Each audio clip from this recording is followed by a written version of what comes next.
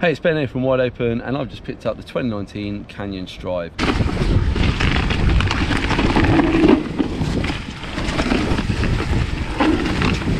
Which is their new long travel 29er, and with this model packing 170 at the front and 150 at the back. First of all, we'll have a little talk about the angles.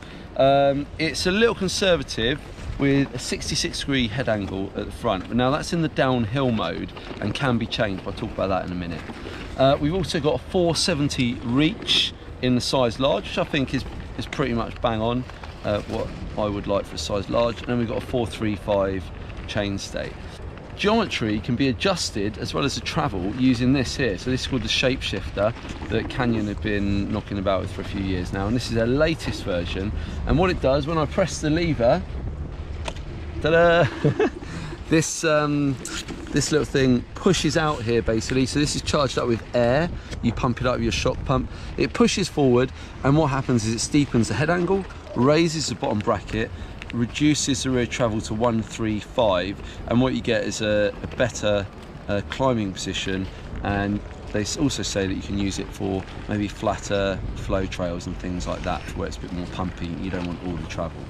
So kit wise, we're rocking the Lyric up front. We've got the new Charger damper on that, and the RockShox Super Deluxe out back there. Yeah, both solid performers, and I've got no doubt that they're going to be really decent on this bike. It's rolling on some pretty fancy Mavic wheels, and these are the new D-Max, complete with a yellow spoke in case you can't find the hole, okay, to put the air in.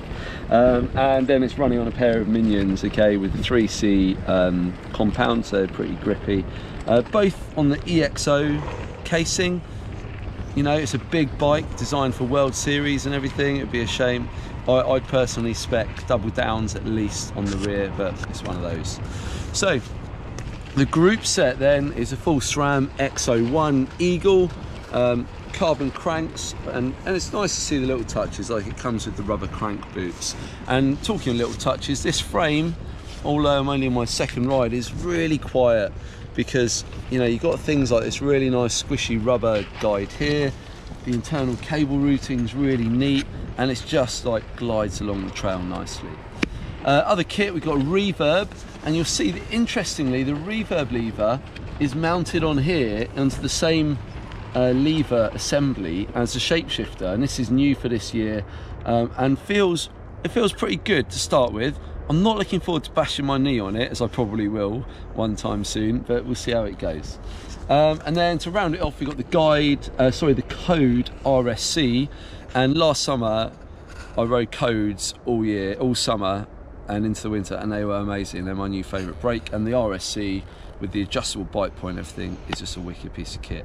So my early impressions are that it's pretty nimble for the size and travel of the bike. It wants to change direction. Obviously I've still got some work to do to really get used to the bike and to get it set up bang on, but yeah, I've got no reason to doubt that this is going to be a real pinner of a bike.